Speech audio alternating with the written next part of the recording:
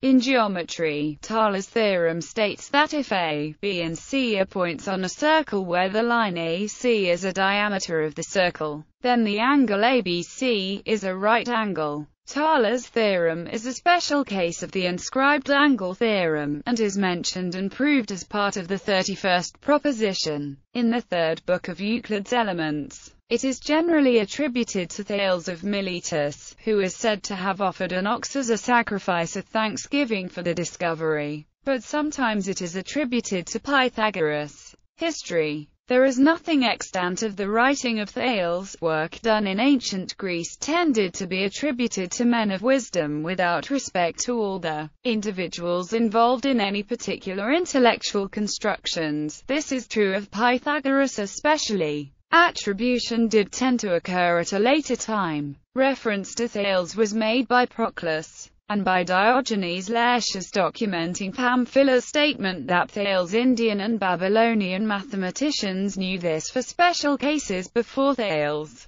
proved it. It is believed that Thales learned that an angle inscribed in a semicircle is a right angle during his travels to Babylon. The theorem is named after Thales because he was said by ancient sources to have been the first to prove the theorem, using his own results, that the base angles of an isosceles triangle are equal, and that the sum of angles in a triangle is equal to 180 degrees. O'Shea del mezzo cerchio farsi può triangle si chan retin on avasa, or if in semicircle can be made triangle so that it have no right angle. Dante's Paradiso, Canto 13, lines 101 to 102. English translation by Henry Wadsworth Longfellow. Dante's Paradiso refers to Thales' theorem in the course of a speech.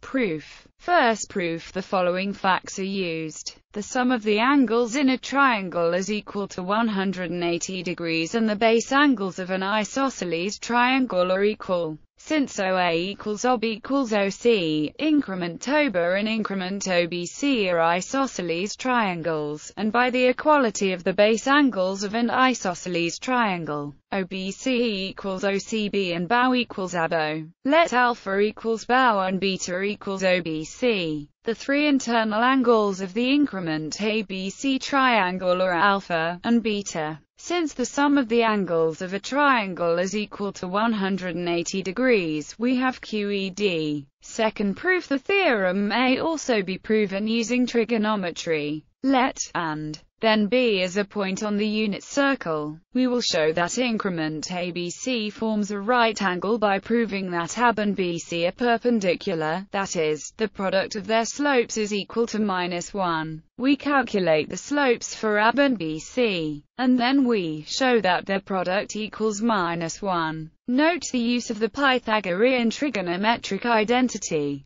Third proof: let be a triangle in a circle where is a diameter in that circle. Then construct a new triangle by mirroring triangle over the line and then mirroring it again over the line perpendicular to which goes through the center of the circle. Since lines are parallel, likewise from the quadrilateral is a parallelogram. Since lines are both diameters of the circle and therefore are equal length, the parallelogram must be a rectangle. All angles in a rectangle are right angles. Converse. For any triangle whatsoever, there is exactly one circle containing all three vertices of the triangle. This circle is called the circumcircle of the triangle. One way of formulating Thales' theorem is: if the center of a triangle's circumcircle lies on the triangle, then the triangle is right, and the center of its circumcircle lies on its hypotenuse. The converse of Thales' theorem is then: the center of the circumcircle of a right triangle lies on its hypotenuse.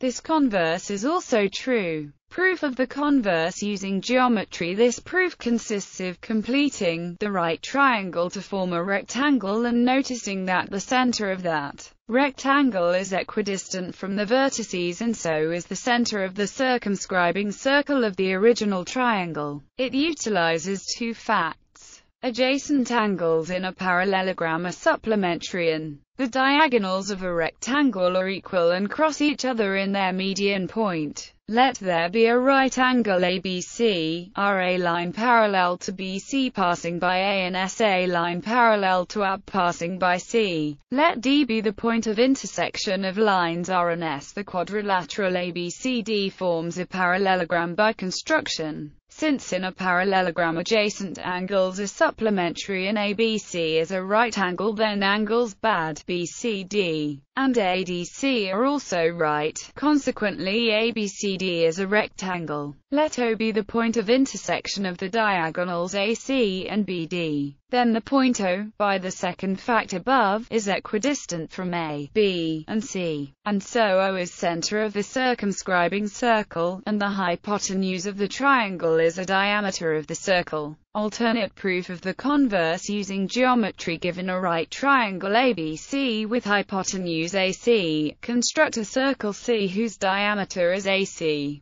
Let O be the center of C. Let D be the intersection of C and the ray ob. By Thales' theorem, ADC is right, but then D must equal B. Proof of the converse using linear algebra. This proof utilizes two facts. Two lines form a right angle if and only if the dot products of their directional vectors is 0, and the square of the length of a vector is given by the dot products of the vector with itself. Let there be a right angle ABC and circle M with AC as a diameter. Let M's center lie on the origin, for easier calculation. Then we know A equals minus C, because the circle centered at the origin has AC as diameter, and equals 0, because ABC is a right angle. It follows 0 equals 2 minus B, 2. Hence, equals B. This means that A and B are equidistant from the origin, i.e., from the center of M. Since A lies on M, so does B, and the circle M is therefore the triangle's circumcircle. The above calculations in fact establish that both directions of Thales' theorem are valid in any inner product space. Generalizations and related results.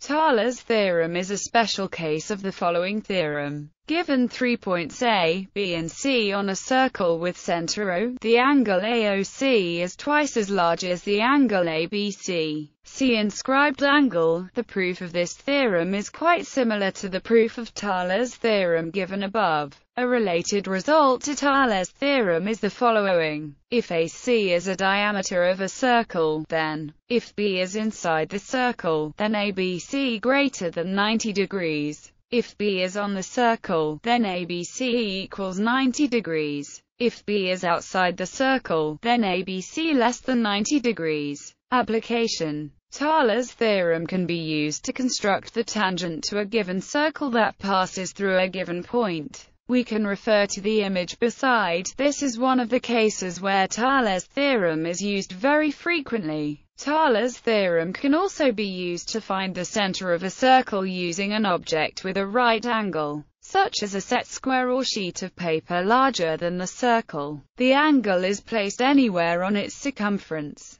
The intersections of the two sides with the circumference define a diameter. Repeating this with a different set of intersections yields another diameter. The center is at the intersection of the diameters.